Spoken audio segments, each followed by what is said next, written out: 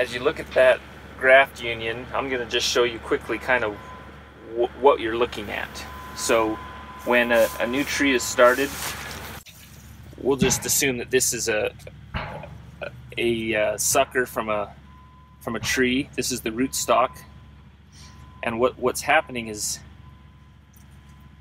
early on in the tree's life, somebody will come in here and remove this bud from the rootstock,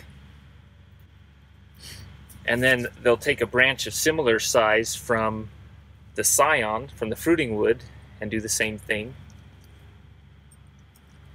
We take this chip of wood with a bud on it, we fit it on here, wrap this tight, and then the cambium layer from the graft union and the scion will then fuse together.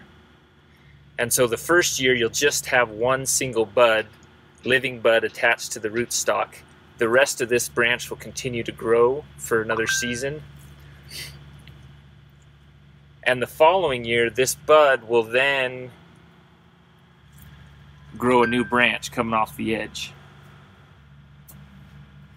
And so once this bud has taken, the rootstock is removed, and what you've got left is the rootstock and the scion fused together. You'll see the little scar here like we saw on the tree that we worked with earlier, and that's what you're seeing when you see the graft union and the scar here.